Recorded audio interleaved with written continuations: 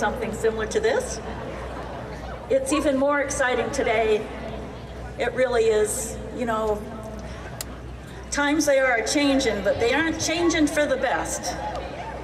And we need a guy that works hard.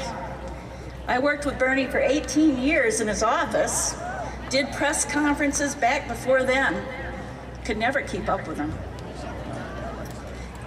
Somebody said, well, how does he do all that? And I said, I don't know, I think he's an Energizer rabbit. But the senator has always been almost ahead of his time. But I think his time is now.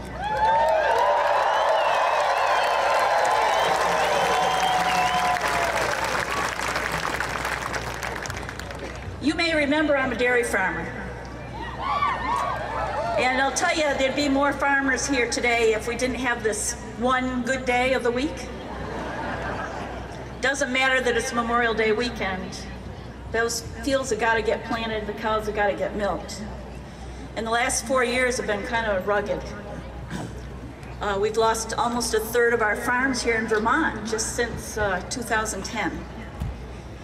But if there's one guy that stands out in the crowd and is willing to go on your farm and let you teach him how to milk, it's Bernie.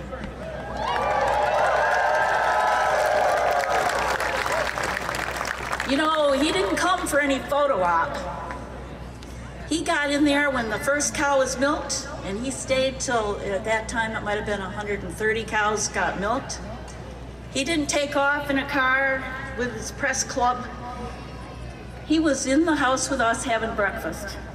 And he asked Bill, my husband, more darn questions during that breakfast you would not believe.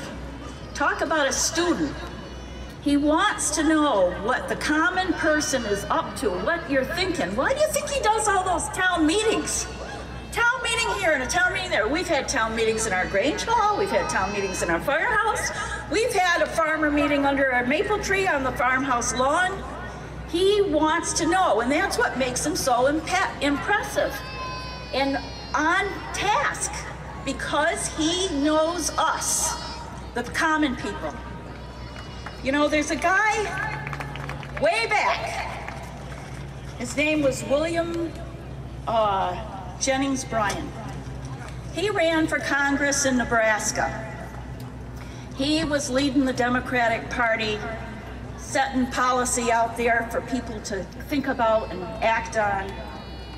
He wrote these words: burn down your cities and leave your farms, our farms. Your cities will spring up again as if by magic, but destroy our farms and the grass will grow in the streets of every city in the country.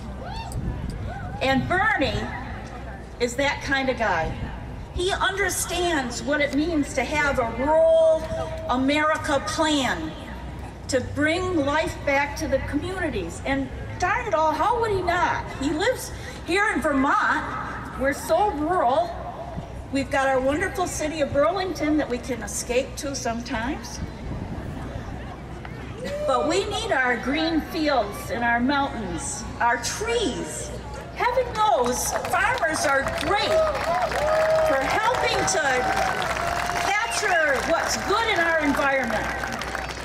We work hard every day to keep those landscapes working and growing your food, our food. Bernie knows that national food security, national security period, depends on people growing their own food. The more local, the better.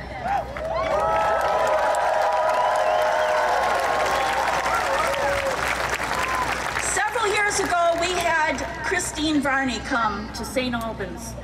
She happened to be the person in charge of the antitrust division. And we talked to her about our concerns that things were getting more and more vertically integrated, that farmers were finding fewer and fewer places to sell their milk, to market their milk. She wrote a wonderful report. She went all over the country. She talked with hog farmers and beef farmers and soy and corn. And in every instance, it was the same. She wrote up the report, was working for the Department of Justice, and disappeared back into private life.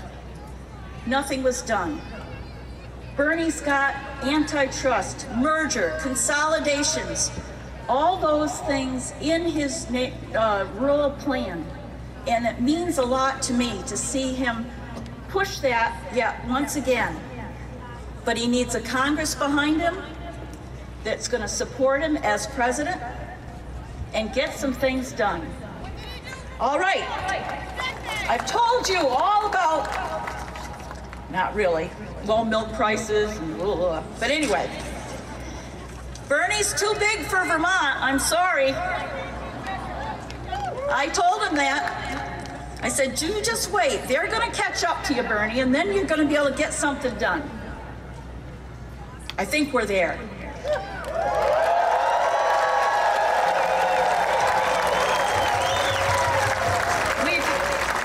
Bernie's had folks working with him. He's learned a lot. He's been all over this country. He's ready, and we're ready for him.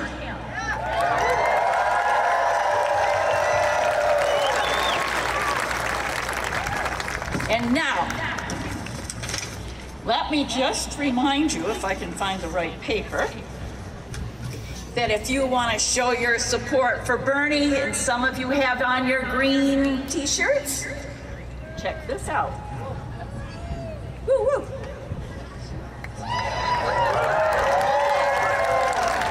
In that white tent and in that red umbrella over there somewhere, you can get t-shirts, books, bumper stickers. And another way that you can give is right from your phone. I'll give you the number. You text the word donate and the number 67760.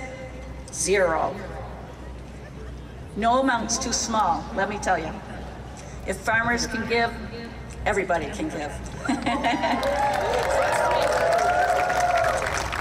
So, I've got a reason to vote this year. How about you?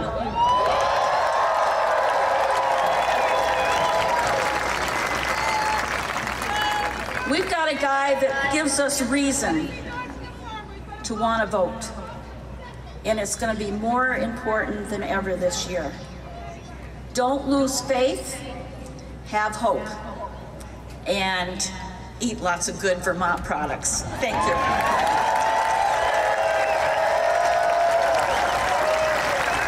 Please welcome to the stage Montpelier High School student Hope Petraro.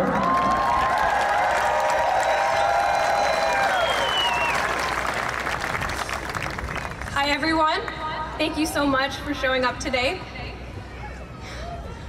I am so excited to be here with you all today to not only share my past experiences in the lovely state of Vermont, but the glimmering hope in the potential I firmly believe our future holds. I'm 16 years old. I'm a junior at Montpelier High School, just a few blocks that way. I'm a member of the Vermont Youth Lobby. Yeah, give it up. An organization of high school students from around the state who advocate for climate justice in Vermont.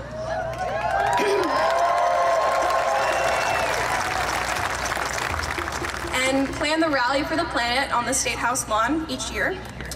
I also helped co-found the Race Against Racism, a community event and fundraiser for racial justice in Vermont.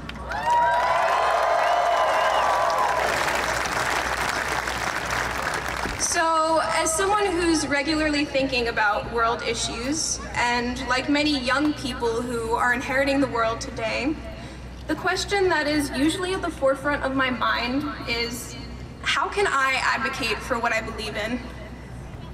How can we, as a state and as a nation, create real and exacting change and push for equality and justice in all facets of the world we live in? I support Bernie Sanders because he stands up for the reform that American people need. He's a candidate who advocates for comprehensive legislation and the necessary infrastructure to support low-income, working, and rural Vermonters.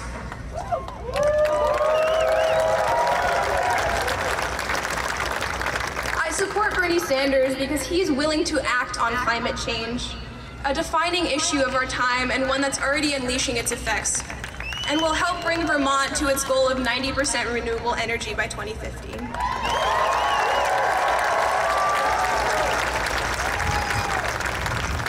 By taking firm stances in the face of legislative inaction and by defying corporate interests, Bernie is changing the nature of American politics and truly serving the people he represents.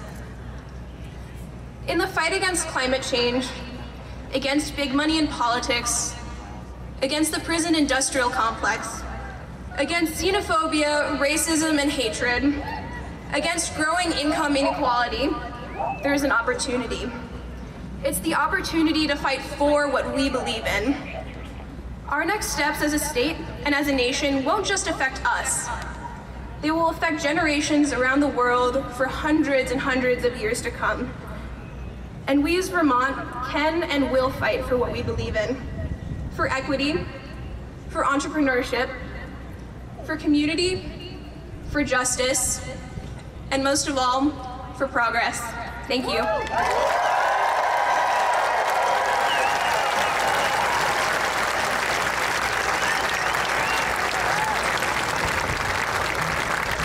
Please welcome to the stage Representative Peter Welsh. All right. We're in Montpelier, but I say, welcome to Bernie country. Bernie Sanders for President of the United States.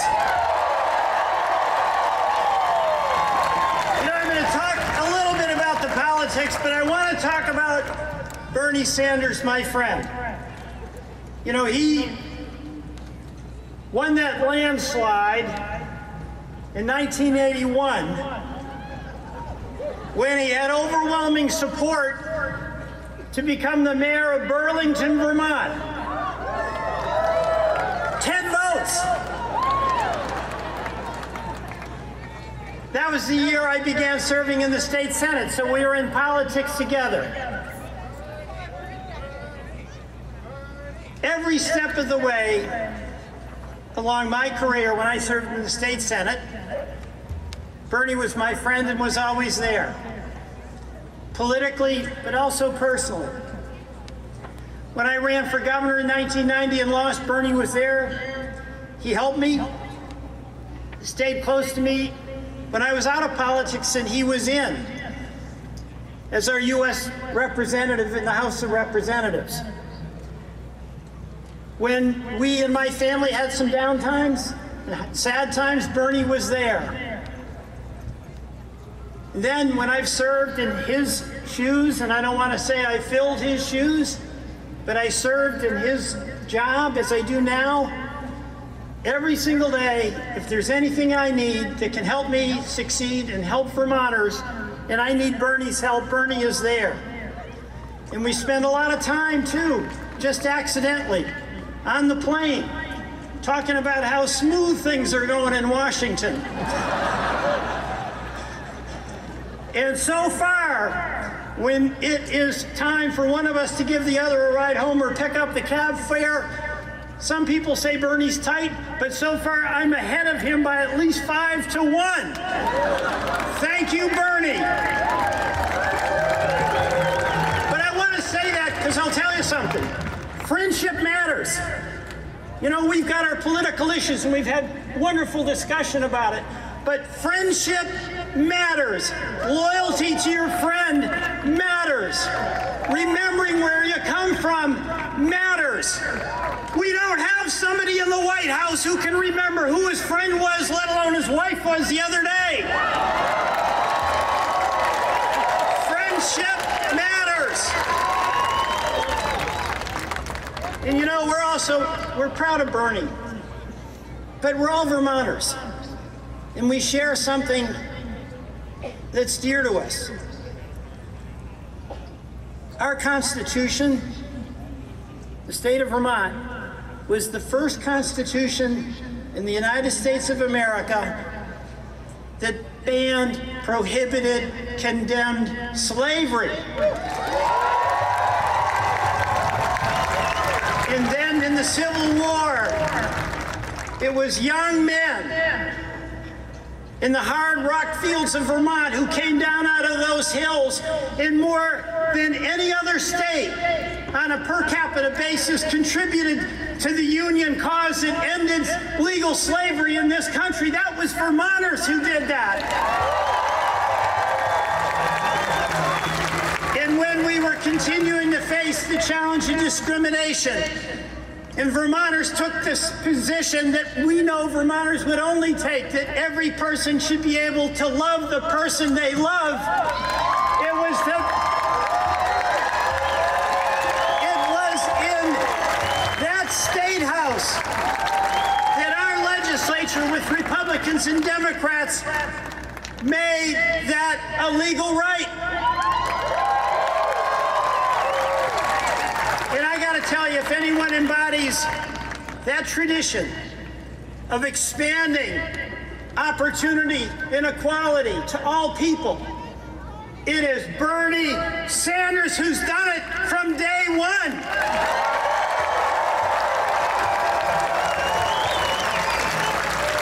Now let me talk a little bit about the politics. You know, I've heard sometimes people criticize Bernie because he's giving the same message. Think about it. He was always for a higher minimum wage. Something wrong with that? He was always for equality and diversity. Any problem with that? He was always for health care for all. You got a problem with that? He was always for affordable, accessible, and free higher education. Anybody got a problem with that? And as he opposed the war in Iraq, that terrible Bush decision, he was always for the men and women who served and our veterans who came home. Any problem with that? You know what? The people who got it with the people who have a problem with that are now running against him because they said it was too much in 2016, but now it's doctrine in 2020. Thank you, Bernie Sanders.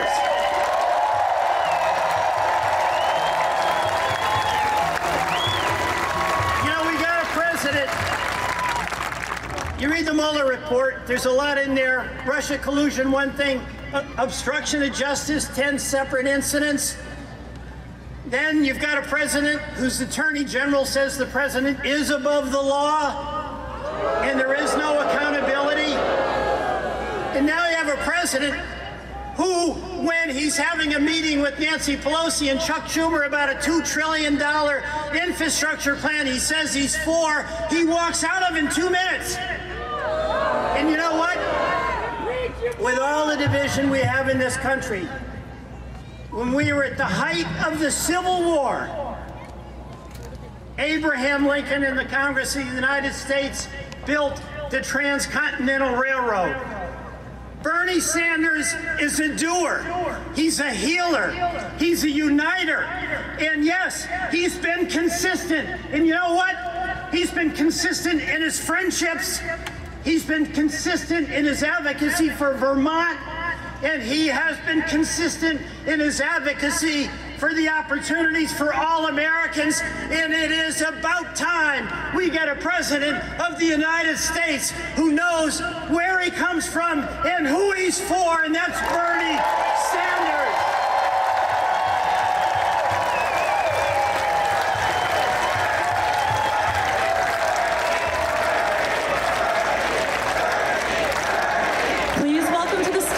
National co-chair of the Bernie 2020 campaign and co-founder of Vermont's own Ben & Jerry's, Ben Cohen.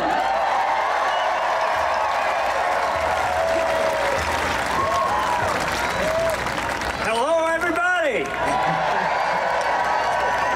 What a beautiful day for ice cream in Montpelier.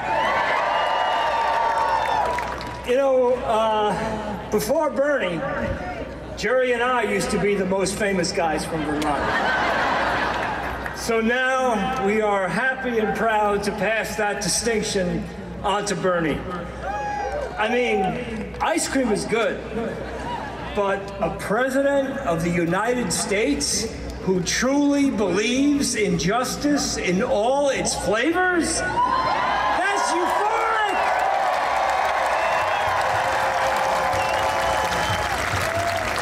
You know, the trajectories of Ben & Jerry's and Bernie are pretty interconnected.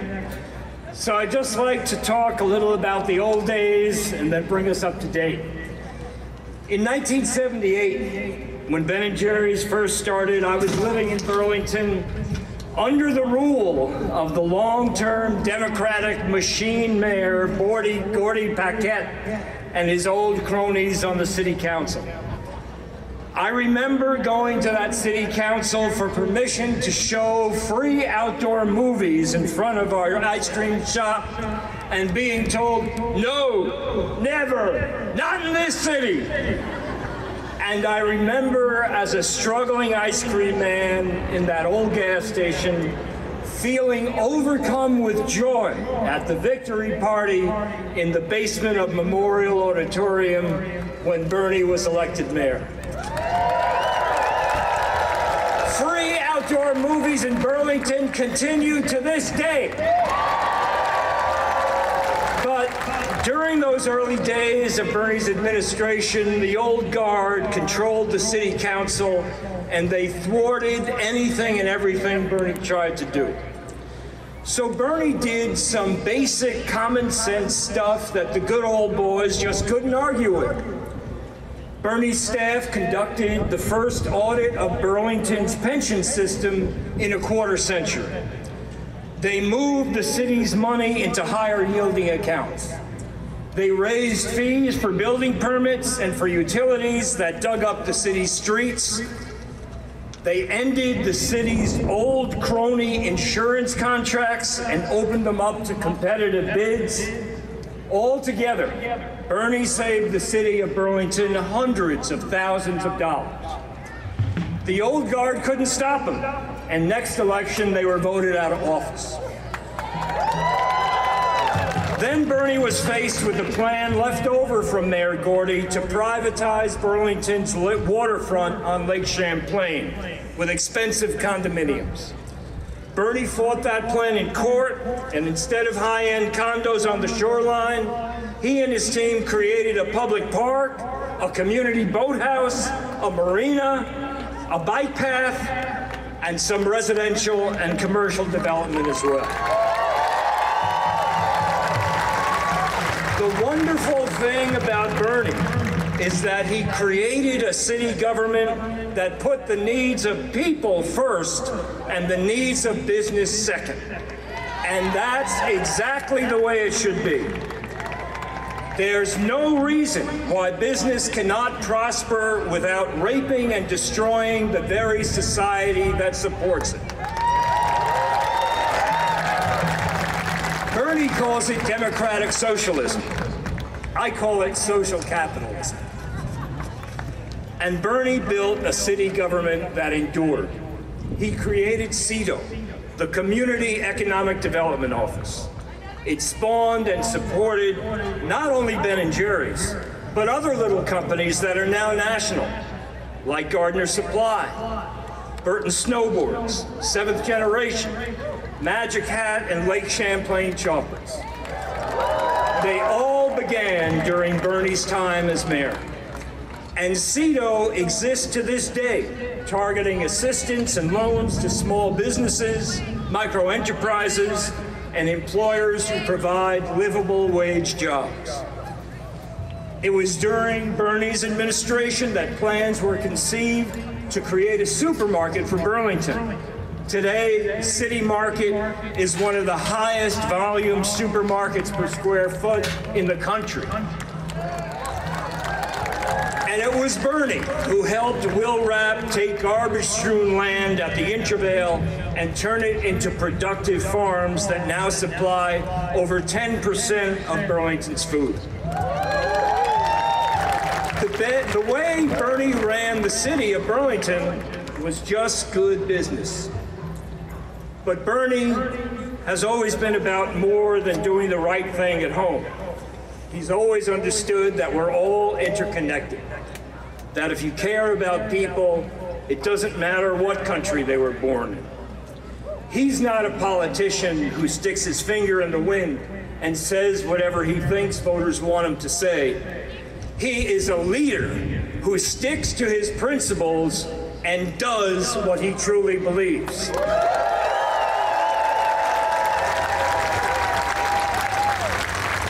He's always been anti-war.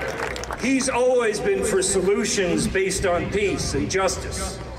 Of all the candidates running for president, it's Bernie Sanders who has been most consistently opposed to killing people in other lands in our names and with our money. He has steadfastly resisted U.S. intervention in the internal affairs of other countries. He voted against every bloated defense budget since he got to Washington. He voted against going to war in Iraq. He opposes U.S. intervention in Venezuela and Iran. And it was Bernie who brought Republicans and Democrats together to pass a resolution to prevent the U.S. from participating in the Saudi-led war in Yemen. We who have seen him in action know that Bernie lives and breathes peace, justice, and common sense.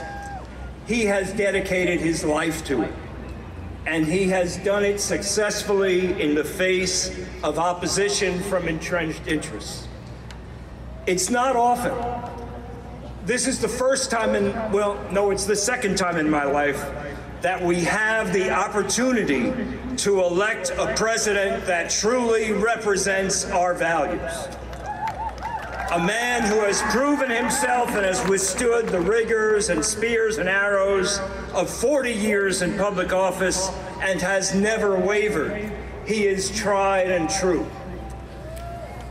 We in Vermont know Bernie and can vouch for him like nobody else can. We have this opportunity, but only if we work to make it happen. So how do we do it? Well, the first thing that we can do right here, right now, today, is on your way out. You go over to that blue tent over there. It's a beautiful blue tent. It's all the way over there. And what they got there is some Bernie bumper stickers. You take one and you stick it on your car. If you got two cars, you take two. If you got some friends that want to stick it on their cars, you take some for them too. And if anybody in that tent says you can't take that many, you tell them that I said so. Because in Bernie's campaign, I am the king of bumper stickers. And the reason that I'm the king of bumper stickers is that I believe in bumper stickers just about as much as I believe in Bernie. When you put a bumper sticker on your car, it means something. It's worth more than buying TV ads because it's your personal endorsement, and that can't be bought. There might not be that many of us in Vermont, but 2/3 of us voted for Bernie. And there's a lot of tourists going to be coming through here this summer. If every other car those tourists see has a Bernie bumper stick on it, that's going to be big. That's going to be a lot. And that's going to send a message that the people of Vermont know this guy and they support him. And they're out front with their support. Don't forget the blue tent. As many bumper stickers as you want, I said.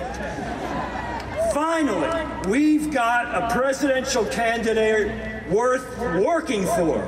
Let's pull out all the stops. Let's elect Bernie Sanders, President of the United States of America.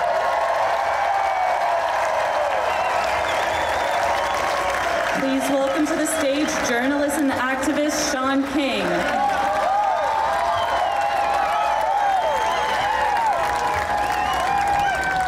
Vermont, how are you?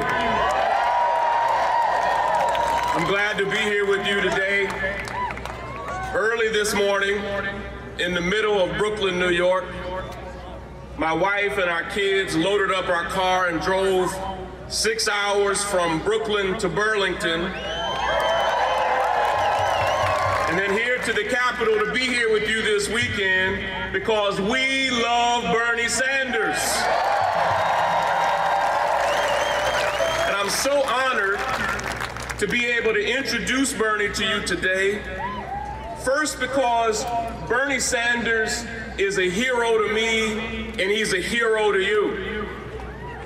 Bernie is the living embodiment of what it means to actually live out your values, to walk your talk. I tell people that right now we could go to any website for anybody running for president, and all of those websites are amazing. They'll all inspire you, because now that they're running for president, the candidates believe in every good and perfect idea imaginable. But Bernie's website is not just a brochure for who he hopes to be someday. He's not just telling us what he'd do if he would become president. Every idea that's on Bernie's website emanates from the life that he actually lives right now.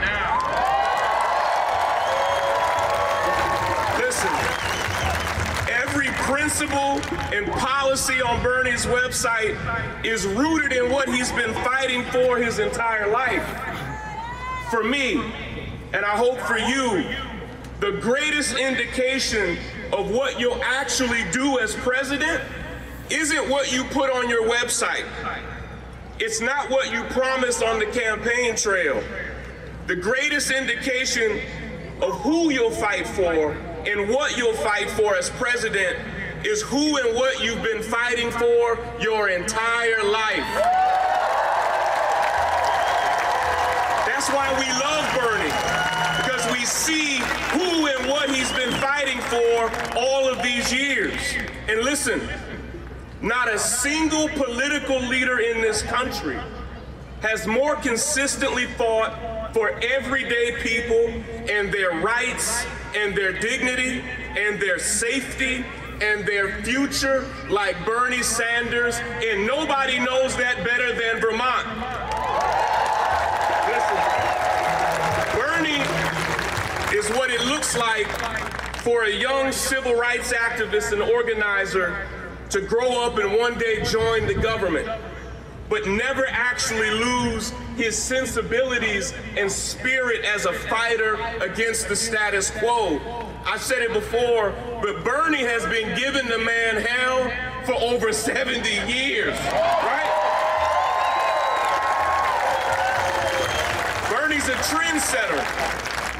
This week, I hope you saw it, when Bernie stood up for McDonald's workers this week, working side by side with them. They invited Bernie to stand with them. And when he did it, half of the other people running for president followed suit, because Bernie sets the trends. For months, Bernie has been standing with the drivers of Uber and Lyft as their founders and executives reap billions and billions of dollars, but their drivers aren't even making minimum wage. And Bernie is standing with those drivers. Bernie consistently has been standing with the workers of Walmart as they work day in and day out, owned by a company with owners, a family that is literally the richest family in our country, but most of them literally cannot pay their bills. And Bernie stands by them. Listen, Bernie Sanders is a bulldog for what he believes in. He's a bulldog for workers' rights. He's a bulldog for fair pay, for equal pay, and for wages that people can actually live off of. Bernie right now is a bulldog for the environment, for clean water, for clean air, for the preservation of public lands.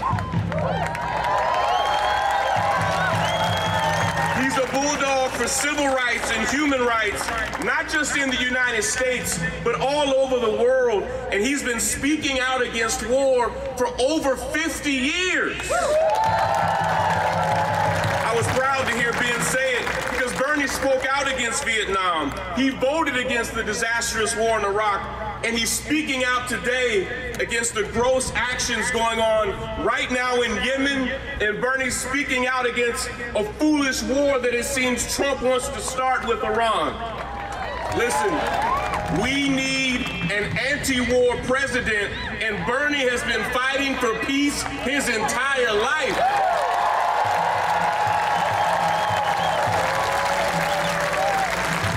It's great for me to be able to brag about Bernie to some people that actually get him, that understand him, and really understand what he means to this state and what he's done right here in Vermont as a leader, and why he is literally the single most popular senator in America, because you know his character and you know his record. Listen, no single senator in the nation has consistently had approval ratings as high as Bernie Sanders with the voters of Vermont. Year after year, including this year, he's the single most popular senator in the nation. And not only is Bernie the longest serving independent in the entire history of the United States, but for 21 straight years, he's never received less than 63% of the vote in Vermont, because you have Bernie's back.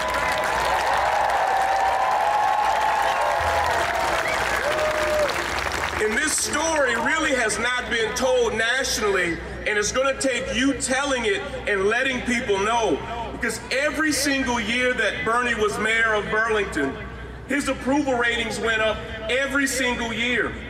Every single time he was reelected, all 4 times, he was elected by a larger margin than he was the previous term. Now, the first time he was elected, it wasn't hard to win by a larger margin because he just won by 10 votes. But the margin grew by thousands of votes every year after that. And for just a moment, as I close, I want to brag not just to all of you here, but to the whole world about Bernie's life of leadership in Vermont.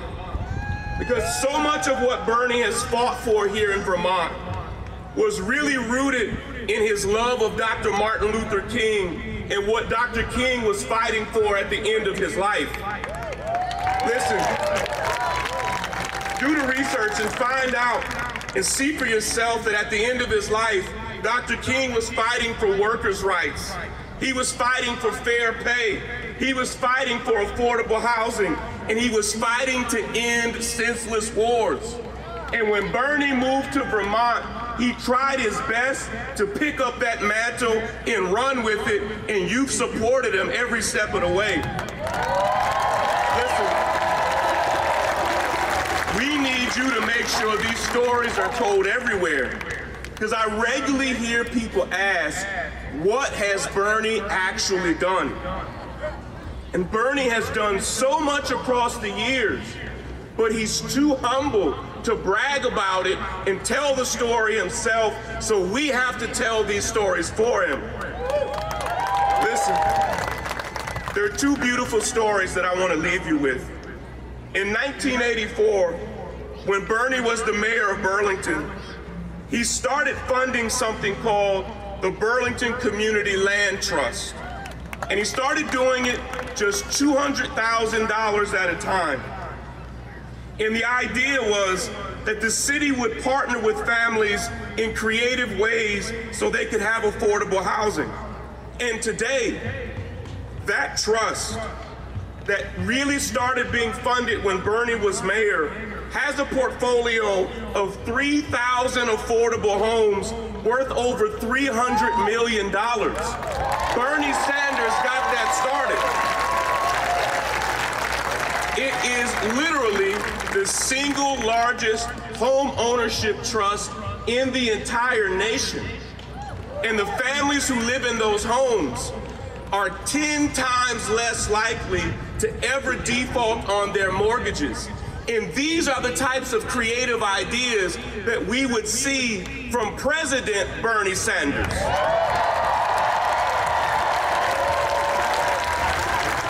When Bernie was mayor, he wrote laws mandating that new apartments that were built had to allot at least 25% of their units for affordable housing. And he made sure that those people who built those units guaranteed they were affordable for 99 years. Mayor Bernie Sanders did that. Now that's more than any other city in the nation. And when Bernie started doing that as mayor, it was a novel idea. But now almost every big city in the country is now doing what Bernie was doing in the mid-1980s. In 1986, when 336 residents of the Northgate Apartments in Burlington risked being evicted or displaced when the owner was going to double their rent, Bernie literally said, and this is a quote, "Over my dead body will these residents be displaced." And, you know, we laugh when the president calls him Crazy Bernie because sometimes he is a little crazy, but crazy in a good way. Because in 1986, he really helped lead an insurrection with the residents of that apartment complex. And he raised the money for the city to buy that apartment complex. And he started something so that over the course of 20 years, the 336 residents of the Northgate Apartments would actually own the entire apartment complex. And right now, it is one of the only resident-owned, controlled, and managed apartment complexes in the entire country, and Bernie Sanders helped make that happen. When people ask you, what has Bernie done? Remind them that when he was mayor of Burlington, it had the lowest unemployment rate of any city in America. Remind them that right now in Vermont, this state has the lowest unemployment rate of any state in the nation. And Bernie Sanders has helped create the climate and the culture that's attractive to businesses that have provided many of you with the jobs you have today. Right now, Vermont has the 6th highest life expectancy rate. Almost every year for the past 10 years, Vermont has been rated the 1st or 2nd safest state in the nation. Almost every year for the past 10 years, Vermont's public schools have been ranked in the top 5 in the nation. And Vermont, listen, Vermont spends the 2nd most money per pupil of any state and has the best teacher-student ratio in the nation. And here's the thing, Bernie knows what I know, and it's why we need to elect him as president. Bernie knows that when a state has affordable housing, when a state has good jobs, when a state has low unemployment, when children have good schools, when the air is clean and the water is clean, guess what else goes down? Crime goes down. Despair goes down. Hopelessness goes down. And over 30 years ago, Bernie said these words, and it's a quote, and I'm so touched by it because we are living really in his prediction. Bernie said, quote, "Maybe, just maybe, in Vermont, we will strike a little bit of a spark that might spread across the country." Listen, Vermont, you made him your mayor, you made him your congressman. You've made him your senator. But Vermont, I believe it's time that you take the spark that was started here. I believe it's time that you take that spark and help make Bernie Sanders the next president of the United States. Together, we can make that happen. Ladies and gentlemen, please welcome our brother, our hero, and the future president of the United States, Senator Bernie Sanders.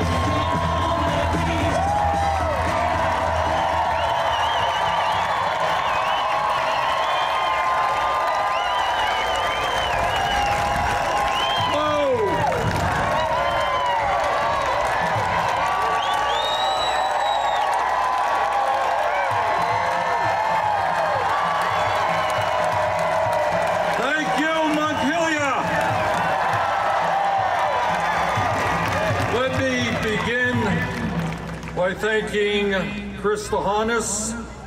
Let me thank Blaine Kennedy Fitzgerald, that young lady from Colchester, what a beautiful voice.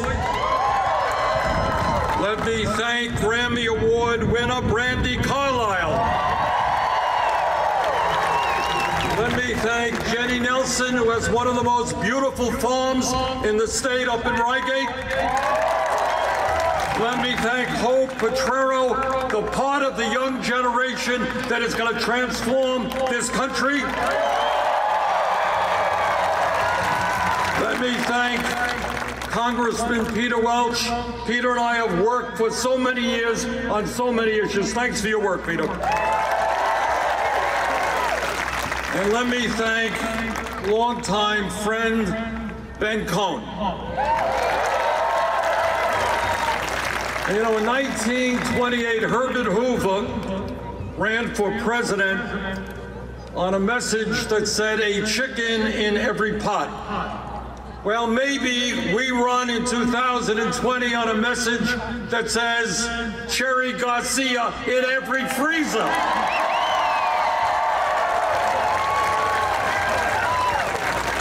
Thank you, Ben, for all you've done for this state and country. And let me thank Sean King and his family.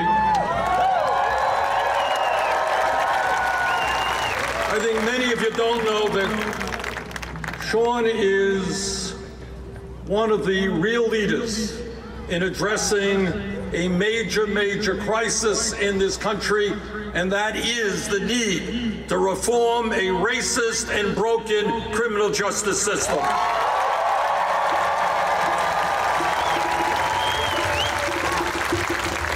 Today, I want to thank all of you for being here this afternoon.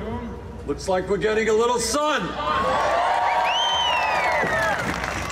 And let me mostly thank the people of the state of Vermont who have given me an opportunity that when I was a kid I never would have dreamed of in a million years.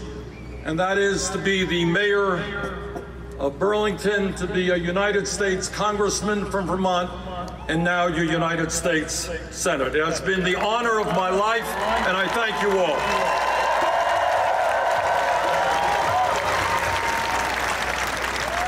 And here, standing in front of our beautiful State House, we can reflect a bit upon the history of our small but proud state. We were the first state in the country to outlaw slavery, and Vermont was a major part of the Underground Railroad. We were the first state in the country to mandate public funding for universal education. More recently, we were the first state whose legislature voted to legalize same-sex marriage. We are proud that Vermont is a state which, over the years, has held its head high in the struggle for human freedom and justice, and is a state that I know will continue to do so. In recent years, working together, we have accomplished much for our state. Starting in Burlington in the 1980s, as Sean just mentioned, we were the first municipality in the country to fund a community land trust that not only gave working people the ability to own their own homes, but to make sure that those homes would be perpetually affordable. And that idea has spread not only all over this country, but in fact all over the world. And as the nation tackles the crisis in healthcare, we are proud that Vermont is helping to lead the nation in expanding federally qualified community health centers. In Vermont, further, we have expanded and improved veterans health care at the VA in White River Junction and in towns throughout the state. As the former chairman of the U.S. Senate Committee on Veterans Affairs, I have always believed that the men and women who put their lives on the line to defend our country deserve the best quality health care this nation can provide.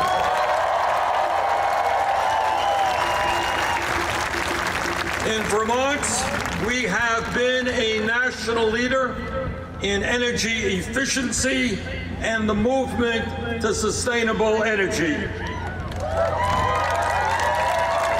Unlike some, we know that climate change is real.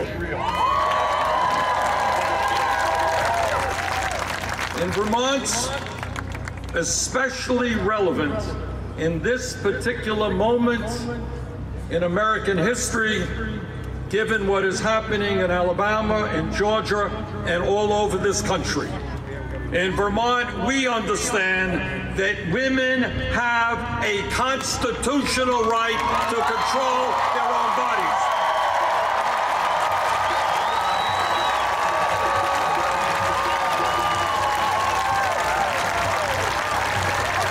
It is not politicians in the U.S. Congress or the state governments or the local government that will control a woman's body. It is the women of this country themselves.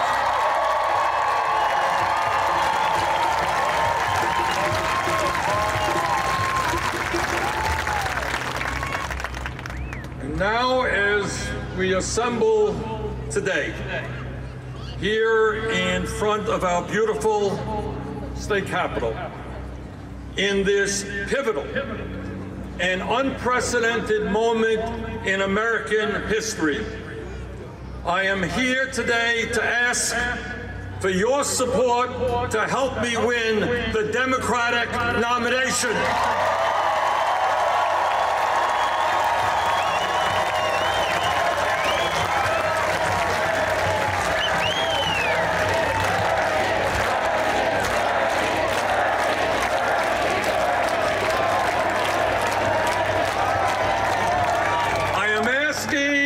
For your support to help me defeat Donald Trump, the most dangerous president in the history of this country.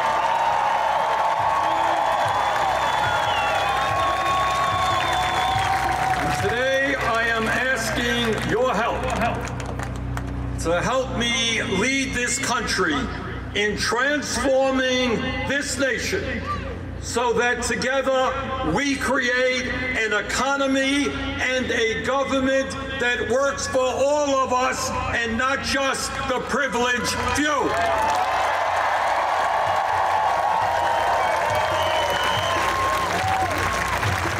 And today, I want to welcome you to a campaign which says, with confidence, optimism, and love, that the underlying principles of our government will not be greed, hatred, and lies.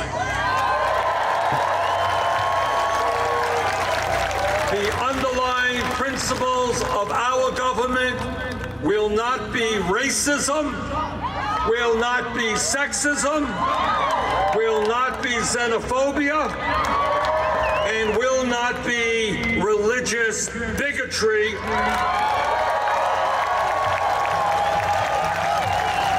And all of the other mean-spirited, un-American beliefs of the Trump administration. The principles of our government will be based on justice. Economic justice, racial justice, social justice, and environmental justice.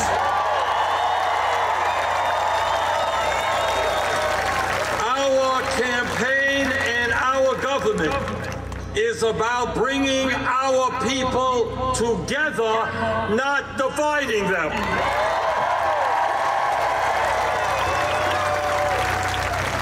Today, I am not going to spend a lot of time talking about Donald Trump, one of my least favorite subjects, because you already know more about him than you ever wanted to know. You know that, sadly, we have a president who is a pathological liar, and that he says whatever he wants without regard to the truth. You know that we have a president who has no understanding or respect for the Constitution of the United States and the separation of powers, and is attempting to move every single day this country into an authoritarian form of government. Think for a moment, who would have ever believed that we could have a president of the United States who considers the media in this country as an enemy of the people, who lavishes praise on despotic and anti-democratic leaders all over the world, who storms out of meetings after berating and insulting congressional leaders, and who refuses to obey congressional subpoenas. But that's not all. During his campaign for the presidency, Donald Trump told the American people that he was going to defend the interests of the working class of this country. He lied. Instead of protecting the interests of working people, he attempted to throw 32 million Americans off of the health care they currently have. He attempted to do away with the protections that all Americans have for pre-existing health conditions. That is not defending the interest of the working class. That is betraying the working class of this country. During his campaign for president, Trump promised not to cut Medicare, Medicaid, and Social Security. He lied. His budget calls for $1.5 trillion cut to Medicaid over 10 years, $845 billion to Medicare, and billions more in cuts for Social Security. Now, some of you may remember that when Trump ran for president, he said, you know what, we're going to have a tax plan that will not benefit wealthy people. Remember that? He lied again. 83% of his benefits in that tax plan go to the top 1% at the end of 10 years. During his campaign for president, Trump said that he would drain the swamp. He lied. That swamp is murkier now than it has ever been, and his administration is the most corrupt in the modern history of the country.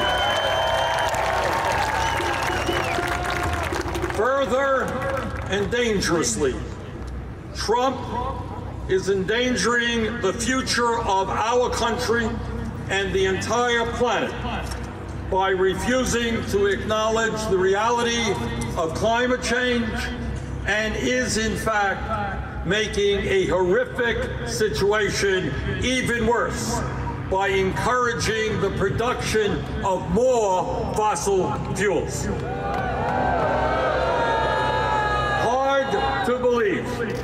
The scientists tell us that we have only 12 years, not a very long time, before we see irreparable harm done to this planet, and we have a president who ignores that stunning reality.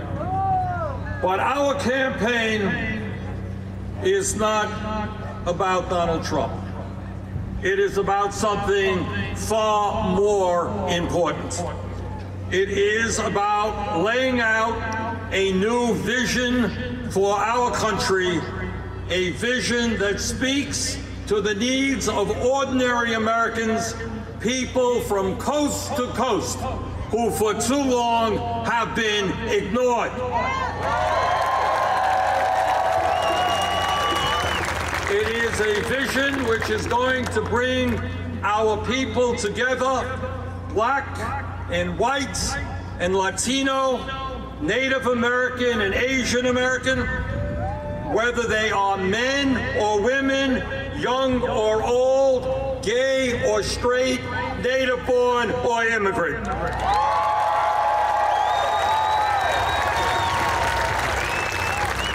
Ours is a vision which calls upon our best instincts, not our worst. It is a vision that understands that love conquers hate,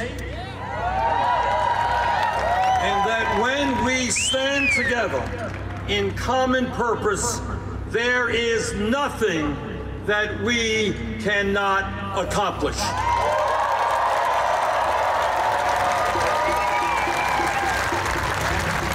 Ours is a vision which states unequivocally that in the United States of America, we believe in democracy, not authoritarianism.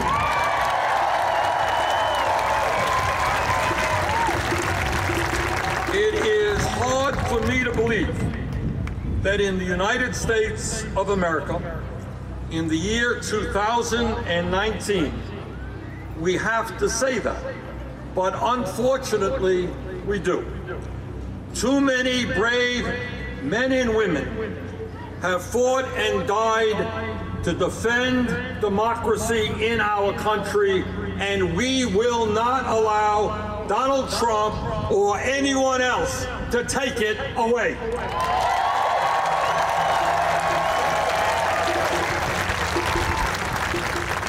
We want our country to have the highest voter turnout in the industrialized world, not one of the lowest. We believe we must make it easier for people to vote, not harder. Which is why we are going to take on those cowardly Republican governors from coast to coast who are trying to suppress the vote.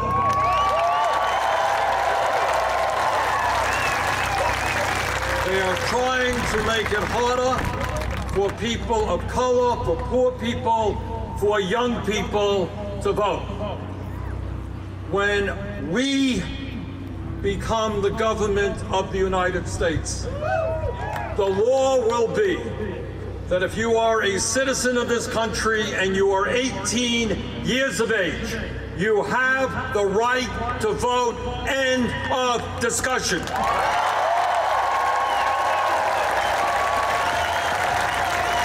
And when we talk about democracy, I believe that elections should be decided by one person, one vote, not billionaires buying elections. And that is why, when you all come to my inauguration,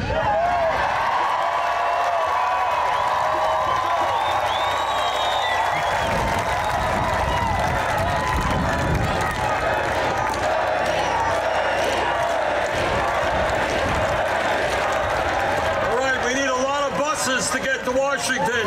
You all ready to come?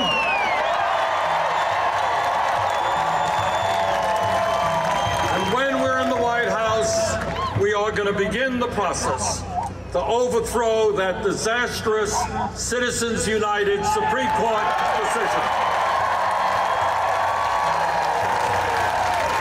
And we're going to move toward public funding of elections. But our job is not just to reform a corrupt political system. It is to create an economy based on justice, not uncontrollable and destructive greed. This is the wealthiest nation in the history of the world. But most people don't know that because almost all of the wealth and new income is going to a small number of people at the top of the economic ladder. So let me be as clear as I can be. We need a government that reins in the uncontrollable greed of the billionaire class and the power of the special interests. We don't need an economy that just makes the rich much richer. We don't need an economy in which half of our people are living paycheck to paycheck, wondering how they will feed their families, pay the light bill, or put gas in the car. All the while, 3 families in America own more wealth than the bottom half of the American people. We don't need an economy in which millions of workers in Vermont and around this country are forced to work 2 or 3 jobs to put food on the table, an economy where 500,000 people will be sleeping out on the streets tonight, while 49% of all new income is going to the top 1%. We need an economy that allows all Americans to have a decent standard of living and to live productive and secure lives.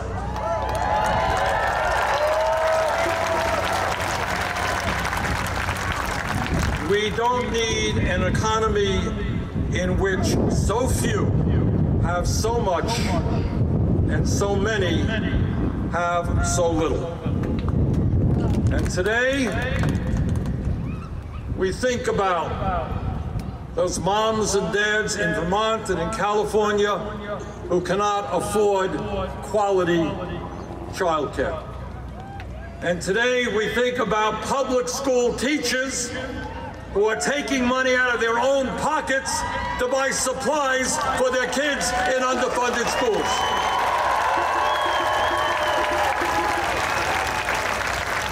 And today we think about veterans who are sleeping out on the streets.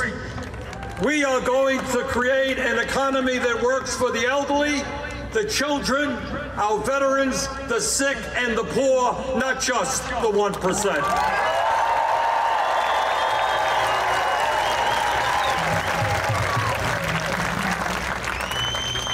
And if you'll allow me, I want to take a few minutes just to give you a couple of examples of what is going on in this country when I talk about greed and how we are going to change that when we get into the White House.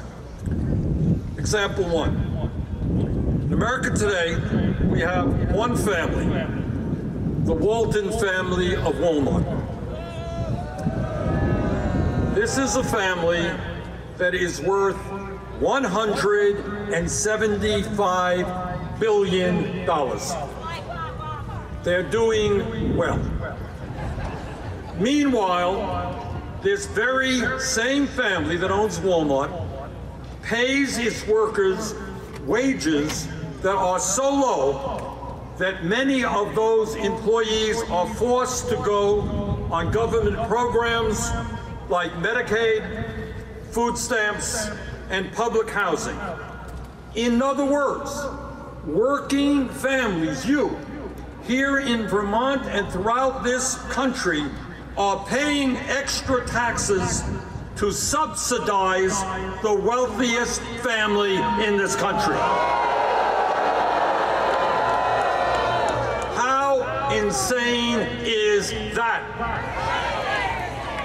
Next week, just next week, as a result of an invitation that I received from Walmart workers, I will be going to Arkansas to participate in the Walmart stockholders meeting. Now,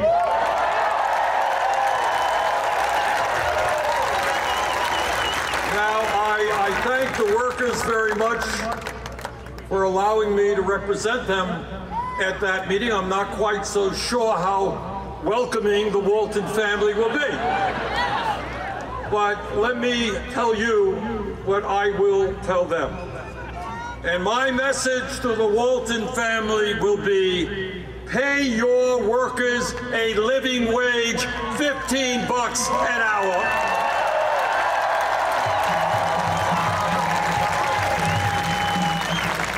We do not want to continue providing corporate welfare for the richest family in America. And the message to the fast food industry is exactly the same. On Thursday, just a couple of days ago, I teleconferenced into a rally in Texas held by McDonald's workers. And I was proud to join with them in their fight for $15 an hour and the right for workers in the fast food industry to join a union. Now, this is not a complicated issue. In the richest country in the world, if you work 40 hours a week, you should not be living in poverty, and that is why together we will raise the national minimum wage to $15 an hour. And by the way, when we talk about wages, we believe in equal pay for equal work.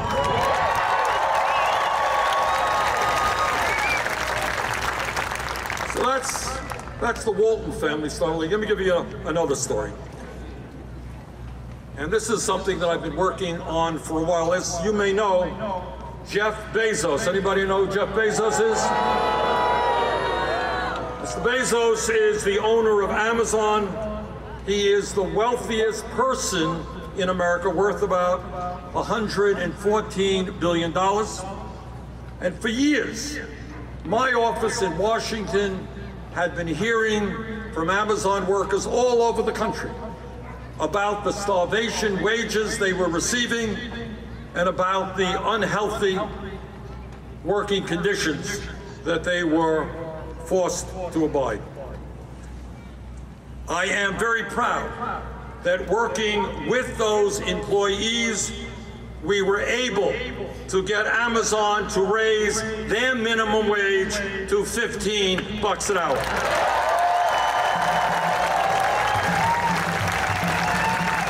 And working with the unions in California, we raised the minimum wage at Disneyland also to $15 an hour. But the Amazon story about greed is not yet over. Last year, after making $11 billion in profits, Amazon paid zero in federal income taxes. That is what a rigged economy is about. You subsidize the wealthiest family in America because they don't pay their workers a living wage, and the wealthiest guy in America has a company that makes $11 billion and does not pay a nickel in taxes. And that is what we are taking on in this campaign and what we are going to take on in the White House.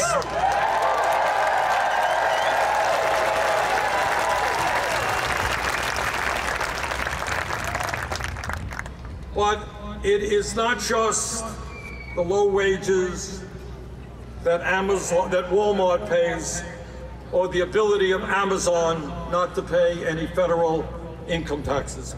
It goes a lot deeper than that. And let me tell you something that I think no candidate for president perhaps has ever talked about. And that is the power structure of America. Who owns America? Who has the economic and political power to demand that Congress work for them and not just ordinary people? So it is not just Amazon and it's not just Walmart. It is about Wall Street,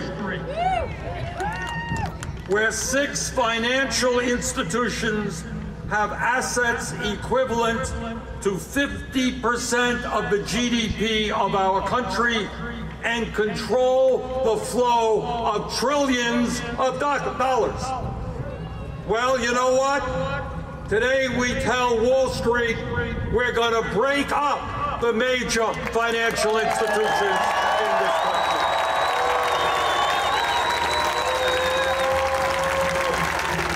If a bank is too big to fail, a bank is too big to exist.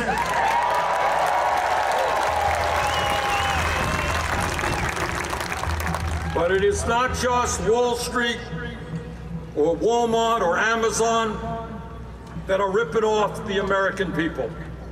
Take a hard look at the unbelievable greed and power of the pharmaceutical industry. Listen to this. Last year, the top 10 drug companies in America made $69 billion in profit. Meanwhile, they charge you and everyone else in America the highest prices in the world by far for the medicine that they need. insanely, and it is insane, 1 out of 5 Americans cannot afford to fill the prescriptions their doctors prescribe. Well, I've got bad news for the drug companies. We are going to cut the cost of prescription drugs by 50%, whether the drug companies like it or not.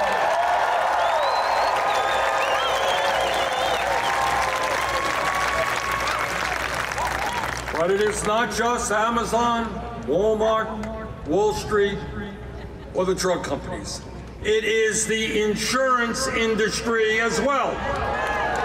You ready to take on the insurance industry? Last year, the 5 major insurance companies made $20 billion in profit while maintaining a dysfunctional system that cost us twice as much per capita for health care as any other country. You got that? We spend twice as much per person on health care as do the other countries that provide universal care. And here is what a dysfunctional healthcare system is about. Last year, the CEO of Aetna, a Mr. Bertolini, got a $500 million bonus for engineering a merger between Aetna and CVS. 34 million Americans have no health care. Even more are underinsured with high deductibles and high co-payments. And this system allows one man to make $500 million for a merger. Well, we have a little different vision, just a little bit, as to what a humane and rational healthcare system should look like. We believe that health care is a human right, not a privilege.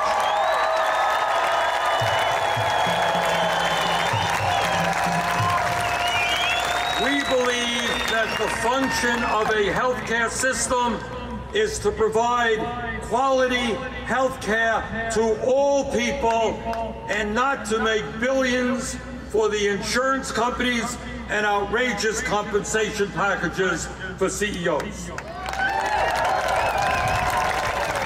And that is why, despite the hundreds of millions of dollars that the insurance companies and the drug companies will spend against us, I suspect they're going to make me a very famous guy on 30-second TV ads. But despite all of their lying and all of their ads, yes, we will pass a Medicare for all single-payer program.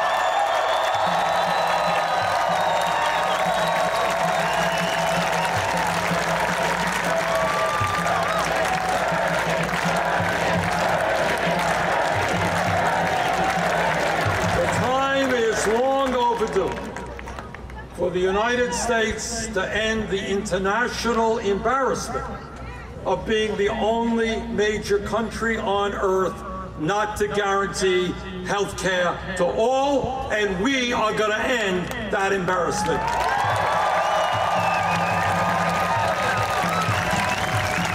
But it's not just Wall Street and the drug companies and the insurance companies. Let me say a word about something that very few people talk about, and that is we need to take on the military-industrial complex.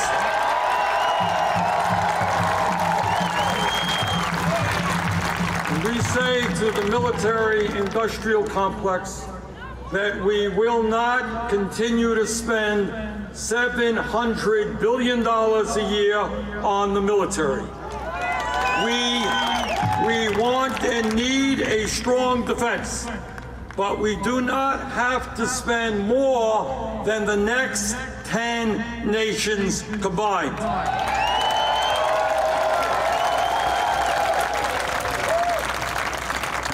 We are going to invest in education. We're going to invest in affordable housing. We're going to invest in rebuilding our crumbling infrastructure. But we are not going to invest in never-ending wars.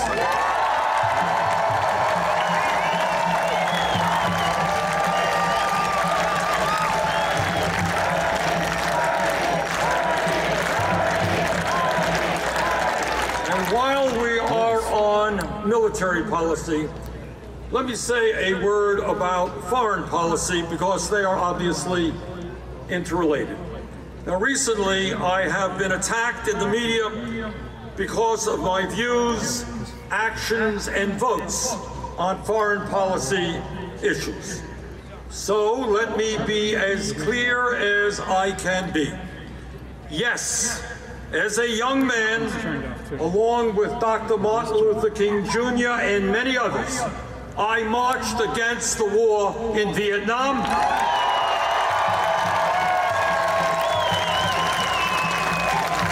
A war which ravaged my generation, which left 59,000 brave young Americans dead, as well as killing over 1 million Vietnamese people. I make no apologies for having opposed that war.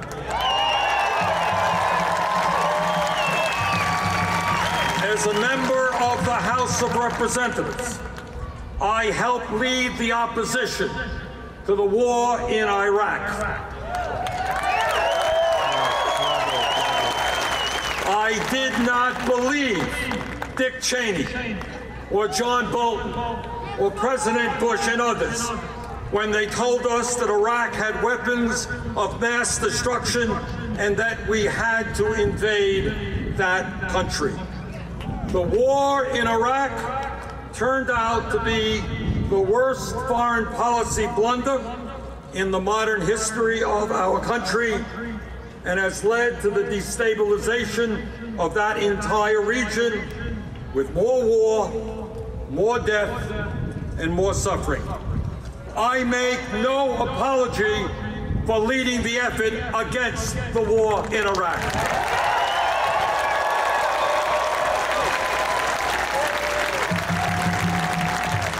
As a member of the Senate recently, I am proud to have been the lead sponsor on a resolution that, for the first time in 45 years, utilized the War Powers Act to get a majority vote in the House and the Senate to get the United States out of the horrific Saudi-led intervention in Yemen.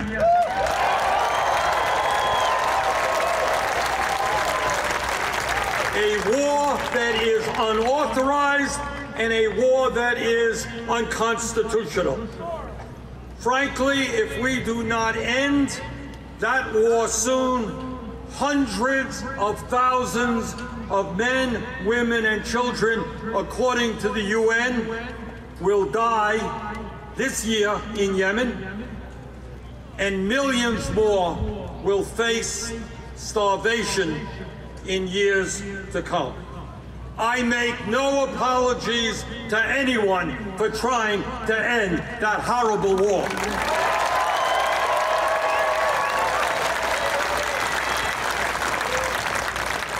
And finally, right now, this minute, I am doing everything that I can, working, by the way, with some honest conservatives in the Senate, to prevent Donald Trump and John Bolton from taking us into a war in Iran.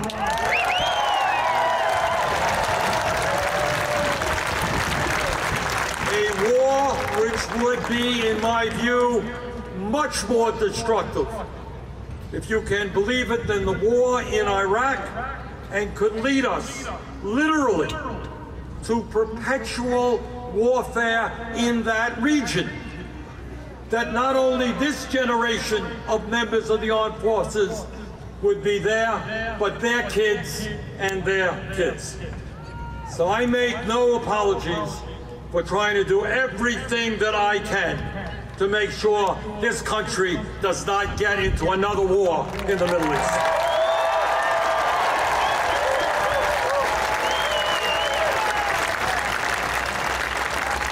And when we talk about corporate greed and corporate irresponsibility, there can be no greater culprit than the fossil fuel industry, an industry which lies to us every single day about the damage that they are doing to our country and the planet.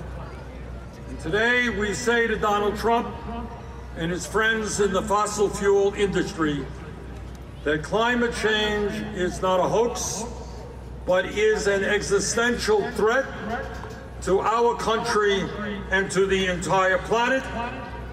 And whether the fossil fuel industry likes it or not, we are going to transform our energy system away from fossil fuel to energy efficiency and sustainable energy.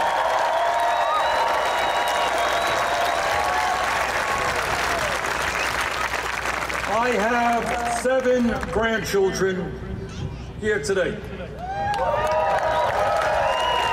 Beautiful, beautiful grandchildren. And what this struggle about climate change is about them and every child in this country and in the world.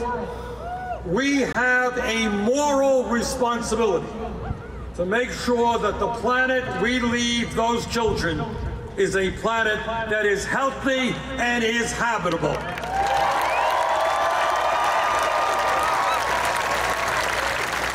And as your president, I will do everything possible to have the United States bring countries all over the world together, because we have a common enemy in climate change. Instead of spending over $1 trillion a year on weapons of destruction all over the world, what about bringing the countries together to fight the common enemy of climate change?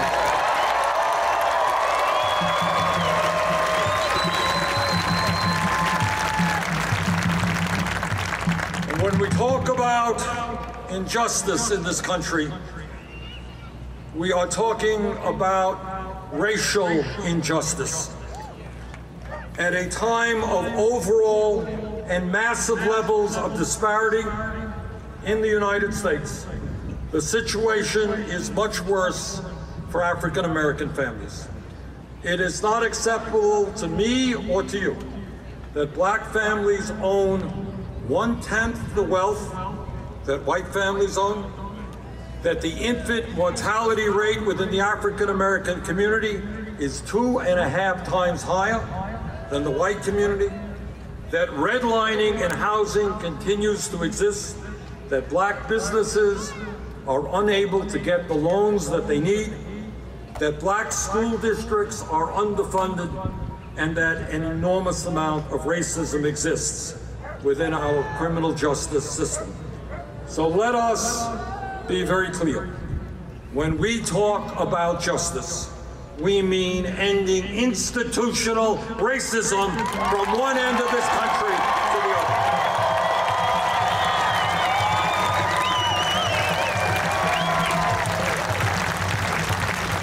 Brothers and sisters, when we first launched our campaign in 2015, right up in Burlington, very few people took that campaign seriously.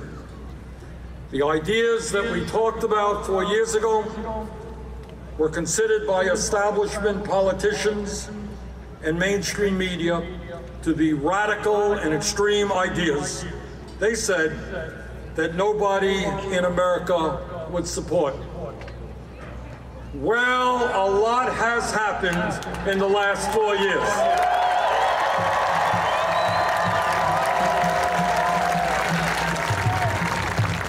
Raising the minimum wage to a living wage, not so radical today. Guaranteeing health care to all as a human right, not so radical today. Creating up to 15 million jobs by rebuilding our crumbling infrastructure, not so radical today. Legalizing marijuana.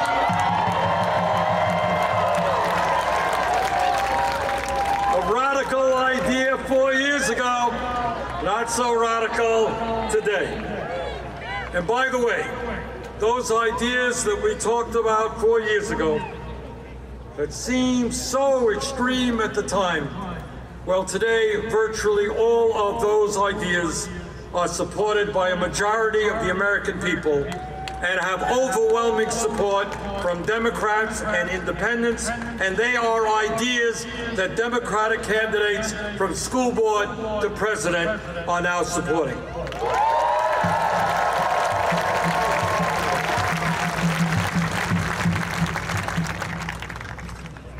Let me just conclude by telling you what we're going to do when we make it to the White House. We're going to provide universal and affordable child care for every family in America.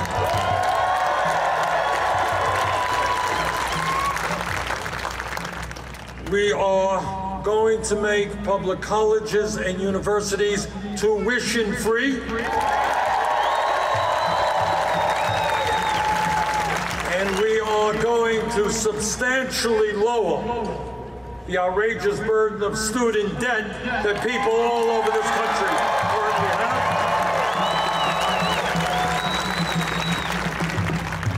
And when we talk about criminal justice reform, we mean that there will be no more private prisons or detention centers, no more war on drugs, no more keeping people in jail because they are too poor to afford bail.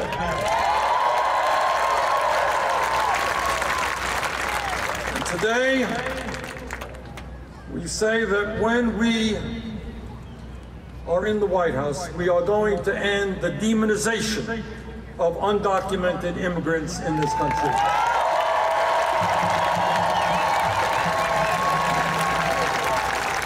We're going to pass something that is long overdue, and that is comprehensive immigration reform and a path toward citizenship.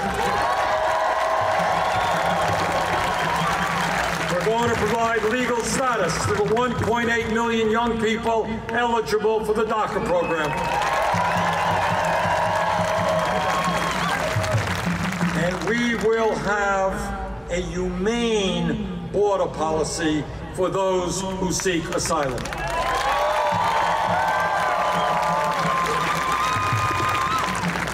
Under our administration, babies will not be snatched from the arms of their mothers.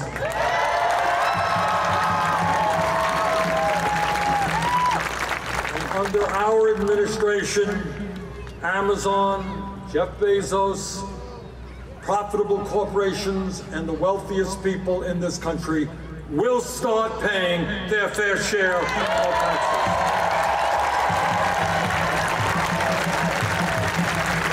When we are in the White House, we're going to end the epidemic of gun violence in this country and pass the common sense gun safety legislation that the overwhelming majority of Americans want. People who should not have guns will not have guns.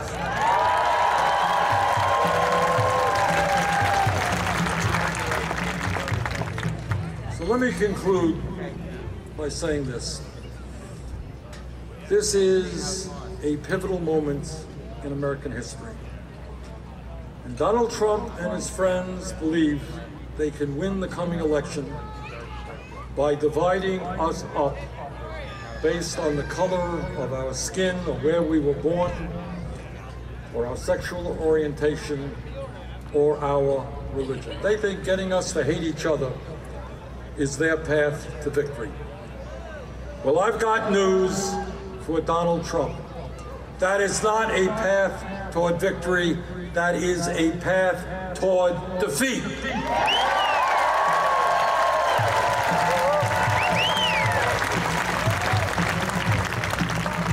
So while it is true that the 1% in this country and the profitable corporations have enormous wealth and power, it is also true that 1% is 1%. And 99% is a hell of a lot bigger number than 1%.